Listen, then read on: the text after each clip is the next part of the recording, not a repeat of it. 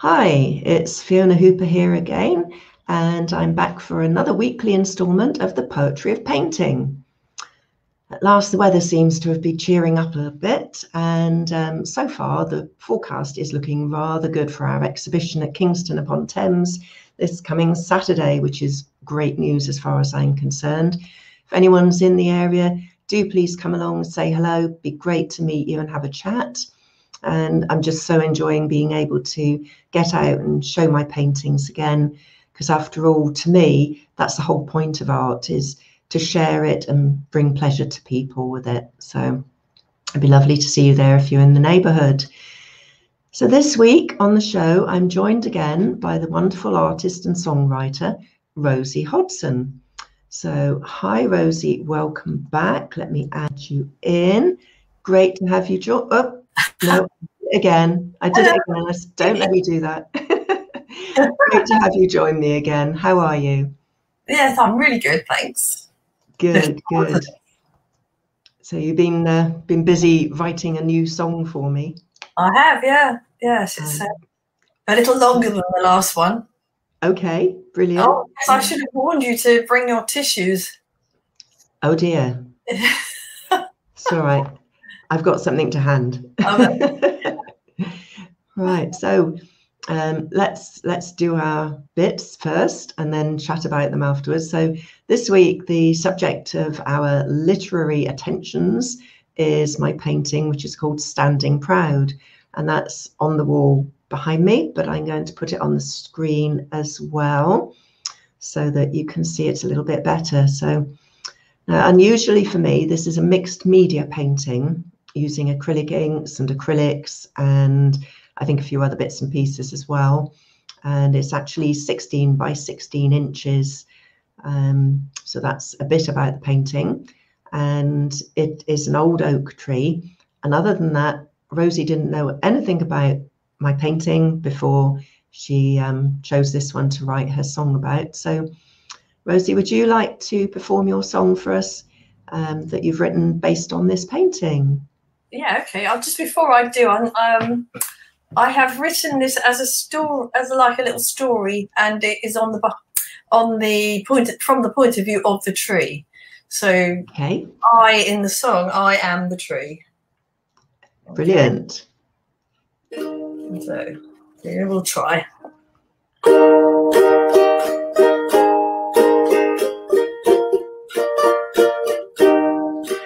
Here I stand, tall, proud and true, against the sky of milky blue. The wintry sun casts silver beams that seep in through my bark and seams. The freezing rain of winter's night has given way to gentle light. I spread my limbs to catch each ray, drink in the beauty of the day, and the memories of all the years, sights I've witnessed, joys and tears. All these memories I do store deep inside this oaken core. The two young lovers lost in bliss under my branches stole a kiss. I felt no anger at the pains when in my side they etched their names.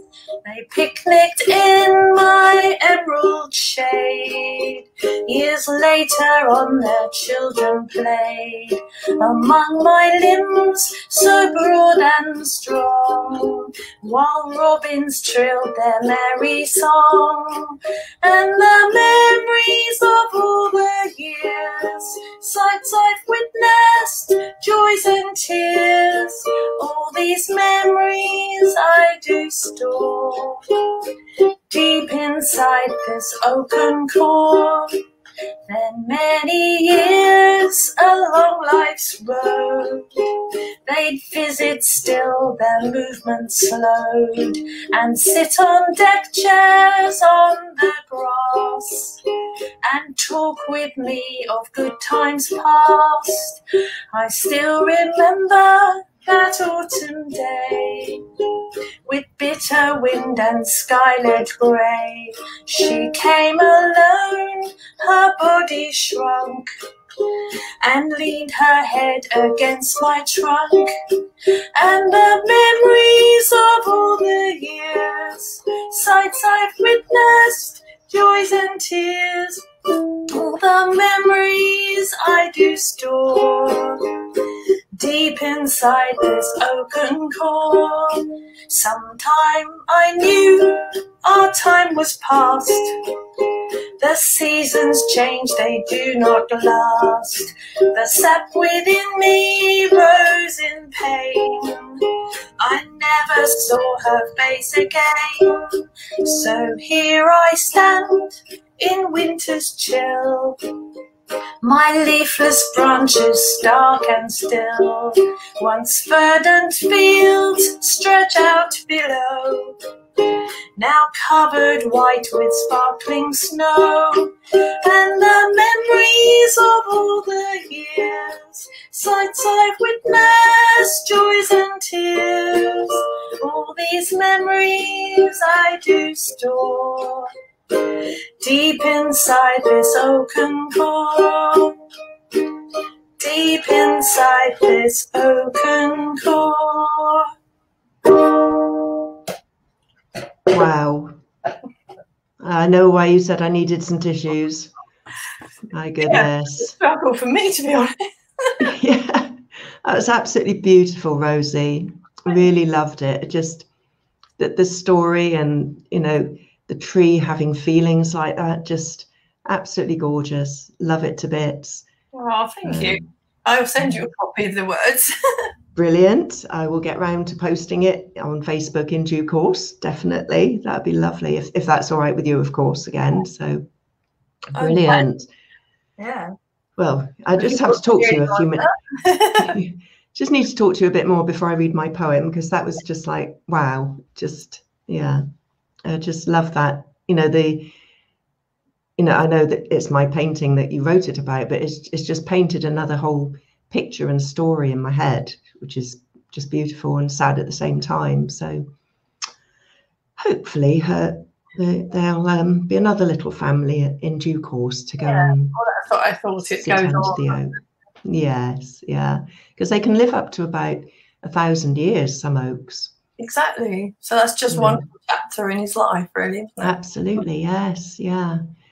Okay, so here we go. I will do mine now, compose myself. So obviously called Standing Proud.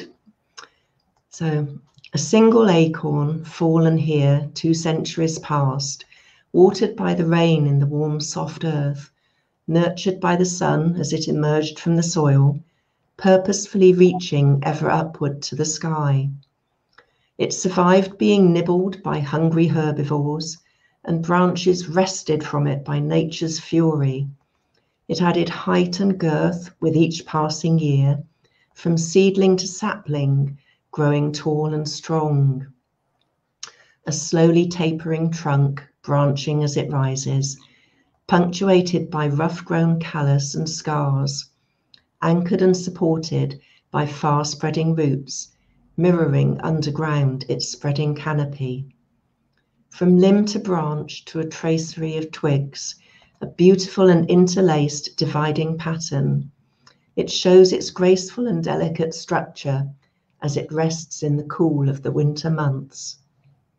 Expectantly awaiting spring's impending return, the warmer, longer days as the Earth's axis tilts, the cycle of life shifting dormant to active, waking the tree from its annual slumber.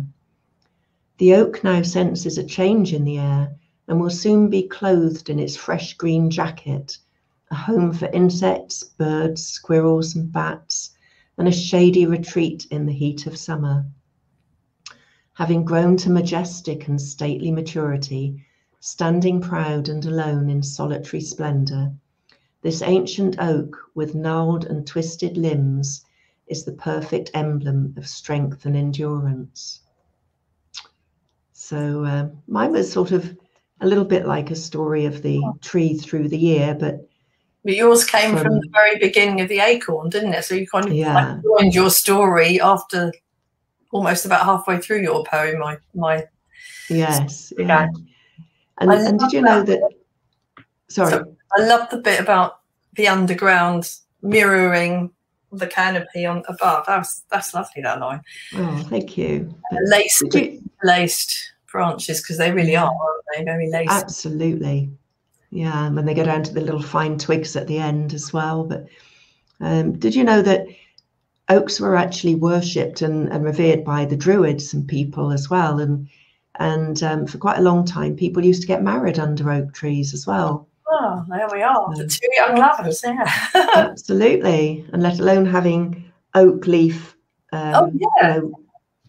crowns around their heads to signify strength and victory. So they've had a long history, oak trees, and hopefully they'll go on for a long time yet. So it's a fascinating subject, because doing not just the poetry and learning a little bit about poetry and stuff, but actually learning about subjects like oak trees and, for me as well, cliffs and all sorts of things.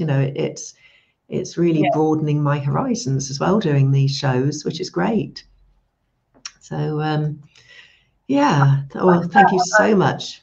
When I wrote the bit about the memories part, and I was thinking about the rings, and each set of memories is not like another ring coming. Yes. Tree grows. We both mentioned the greenness of the shade, didn't we?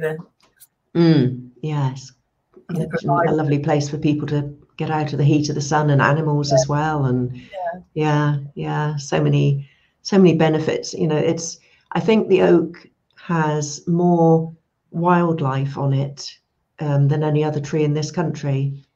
Yeah, I had to decide who was going to be my featured creature, and I looked up which birds, like to inhabit the oak tree, and robin was one. Yeah, so I popped him in.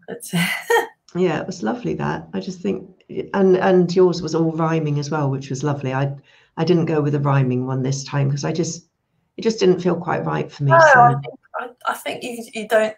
Sometimes you lose something unless, like with a song, I think it needs to, but with the poem, it doesn't. And I think sometimes it can be a bit forced if you can get a better language without rhyming sometimes, can't you? I mean, Martin's a fine example, isn't he? Because he doesn't rhyme, but his is incredibly deep. Very powerful. Yes, really powerful and wonderful poems. Yes. So I've been so lucky meeting so many lovely people doing this show as well, yourself included. It's been absolutely great. So, but I believe from your point of view, you are a very busy person already, as you've been getting house portrait commissions for Christmas already even. Yeah, that was quite a surprise because the last 3 I've had have all been people who want things done for Christmas. One being St. Paul's Cathedral. Wow. Nothing challenging about that at all. Not really. No, not really. So are these surprise gifts, or are you able to tell us a little bit about them? Or I mean, don't ruin the surprise if they are. One I've already shown Fiona privately, but I can't really go. But yeah, one I said it's St. Paul's Cathedral, but I'm not going to say any more about who it's for. But and another one was for a lady and it's for her mother. So it's a parents' house. I got, I guess, a lot of requests for parents' houses, particularly Christmas. But also I get Valentine's Day is quite popular, birthdays, anniversaries, another one.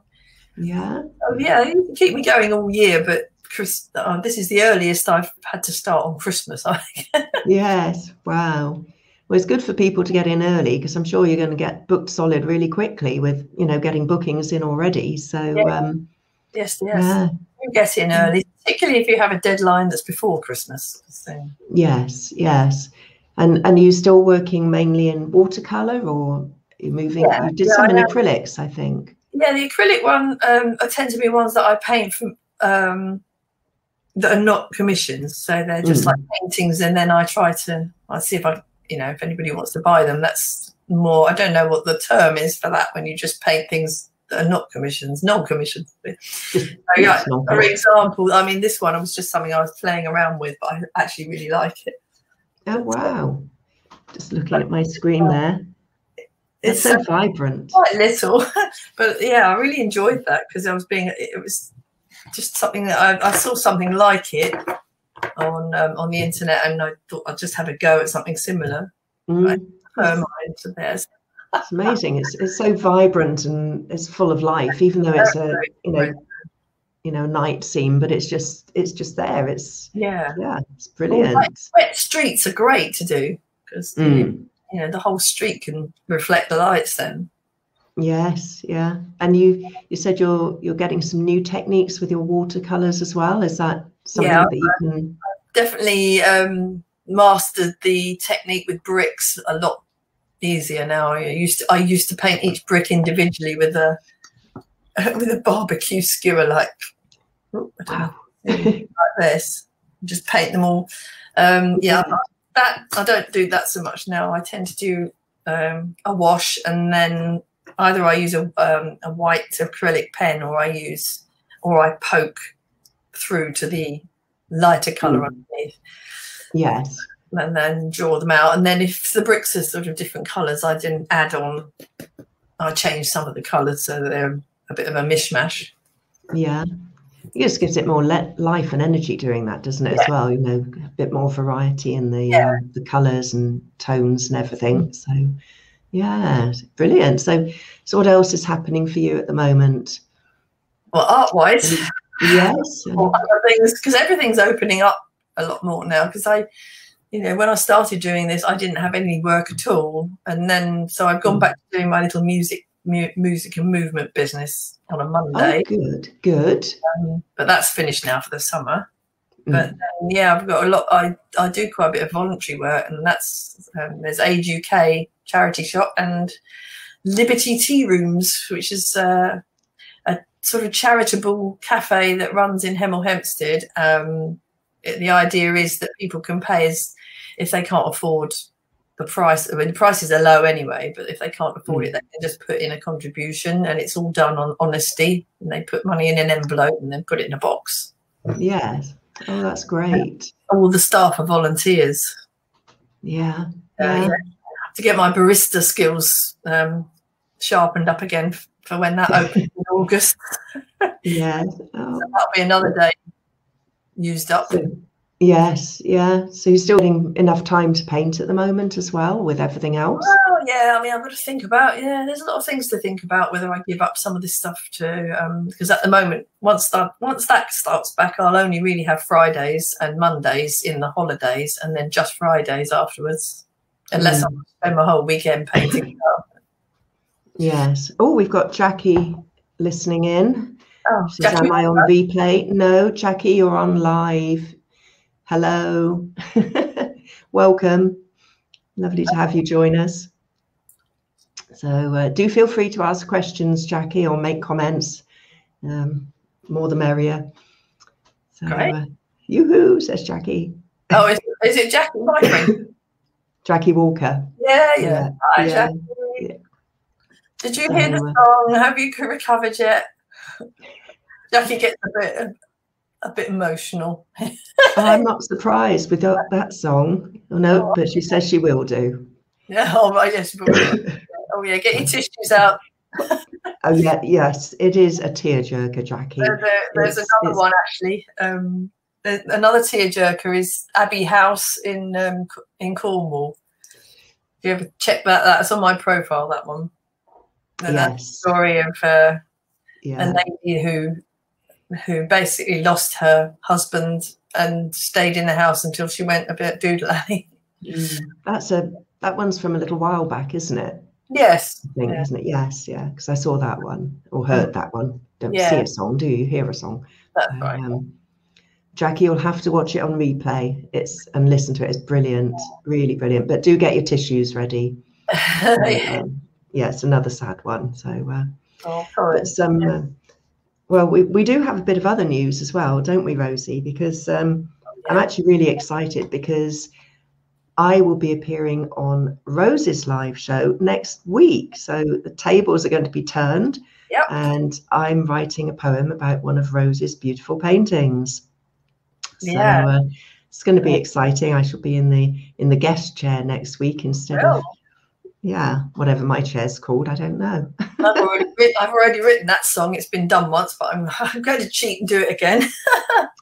Well, you've already done this one this week as well, so yeah, that's what I thought. Yeah, you know, so yeah. Find something to do on this Friday though. Yeah. But I've got a special offer painting.